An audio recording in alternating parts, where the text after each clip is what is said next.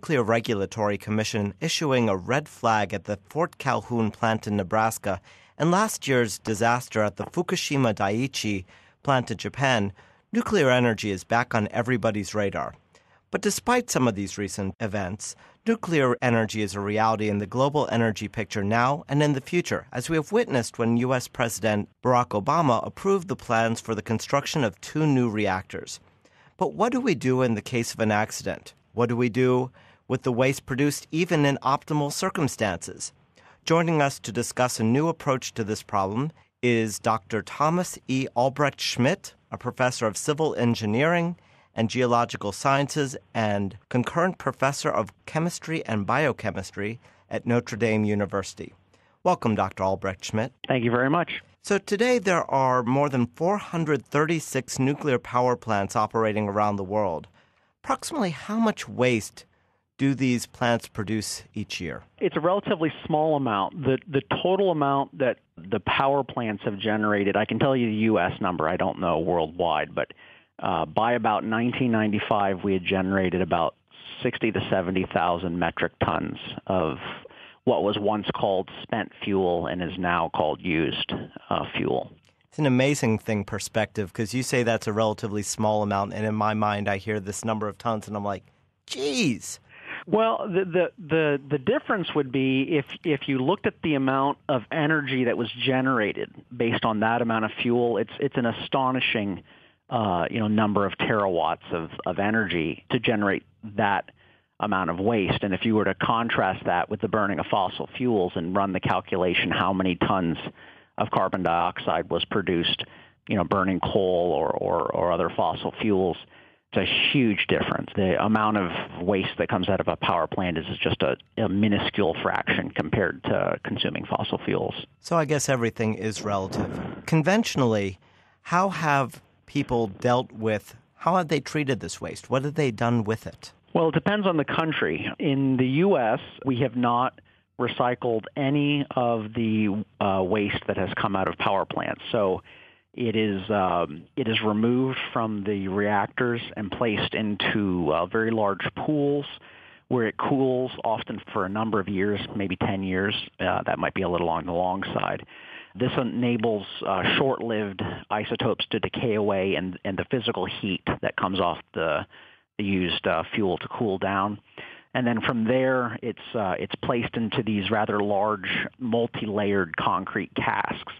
And those are stored directly on site at all of the plants in the U.S. Other countries have taken a different approach. In the 1950s, the U.S. developed a number of recycling procedures where we could separate the uranium. Most of the fuel actually isn't burned. I should say that probably the greatest tragedy of nuclear energy is we only get 1% of the available energy out of the fuel before fission products build up in the fuel that ruin the efficiency. And so that's the reason we have to pull the rods out long before most of the usable energy has been taken out of them. So anyway, in the 1950s, we developed techniques for dissolving the fuel, removing uranium so it could be reused, removing plutonium, because that's an excellent fuel source, removing that to be reused. And then the other products, many of which are not radioactive, can be sent down in different waste streams. And there's a number of names for those processes, but the most common one is called Purex, and there are a number of variations on that. So in other countries like England and Japan and Russia, they use Purex-like processes to reprocess fuel. In England, they have not reburned any of the plutonium, so at last count, they had 150 tons of isolated plutonium awaiting a political decision on whether to bury that in a repository or to burn it in reactors. Japan certainly has made plutonium-containing fuels. As a matter of fact, there were those kinds of rods in one of the reactors at Fukushima. And there's a variety of things you can do. So you can definitely recycle the fuel. It turns out that that's really a political decision and not an economical decision. Uranium ore is so cheap that it's much cheaper to simply dispose of the waste and not to recycle it. But if your goal is to obtain plutonium, which you might want to do for a variety of reasons, then recycling becomes an option. But that's a political and not economical decision. Your research is leading us to a new way to possibly dispose of the waste. And again, maybe even be able to recycle it and use it again. Can you explain to us a little bit about your use of thorium? Yeah, so thorium is the first member of what's called the actinide series, and the first element is thorium, and then protactinium and uranium. And so thorium has a very long half-life of 14 billion years. It can be used as a fuel source itself, and as a matter of fact, India has thorium breeder reactors, and I think after Fukushima, there was a number of reports coming out of China discussing how much safer a thorium cycle would be. We use thorium because of its rather unique properties. It can do chemistry that basically no other element can do, and so we have developed a material that has a unique ability to trap other radioactive ions. And so in radioactive waste, there are a number of very long-lived fission products.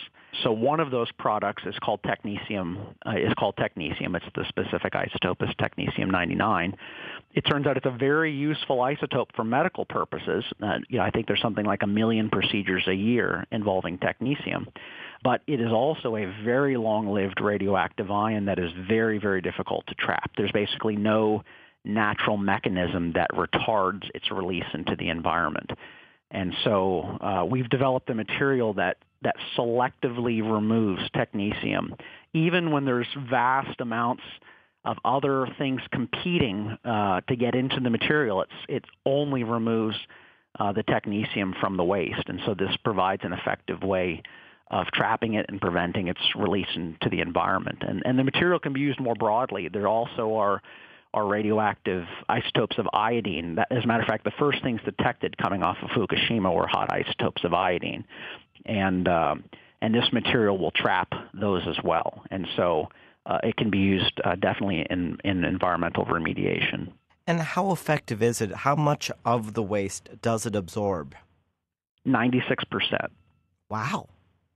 So it's very good. It has its capacity for absorbing waste is more than an order of magnitude larger than any existing material, and all of the existing materials were not selective. In other words, they were overwhelmed by all of the other components of the waste, whereas this one ignores the things that we aren't interested in, and it only uptakes the ions we want it to take up. Why does it only get the stuff you want? Is it like panning for gold where the holes in the crystal are of a certain size? No, you're right. There are pores. There are holes in the crystal.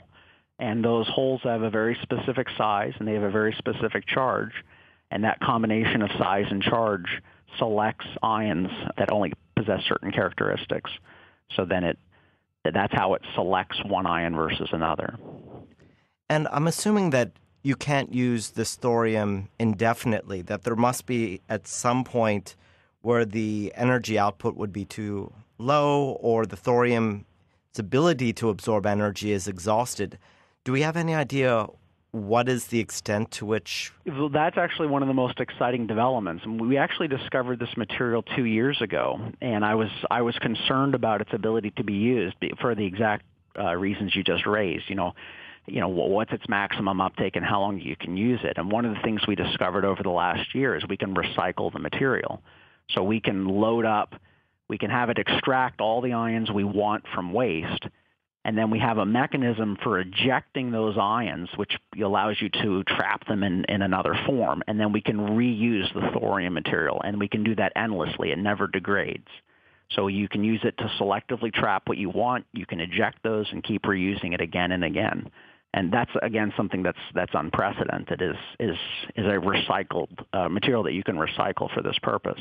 Now, it sounds like the thorium is a naturally occurring item, but do you have to process it? Do you have to go through special procedures to make it so that it will be useful for this kind of work? Thorium is naturally occurring. That's correct. As a matter of fact, there's about 4 times more thorium on Earth than there is uranium. And uranium actually isn't that rare of an element. None of us like to think about this, but the bedrock, the granite, for instance, that we might build our houses on has quite a bit of uranium in it. That's why we are concerned about things like radon in our basements. That's from uranium decaying.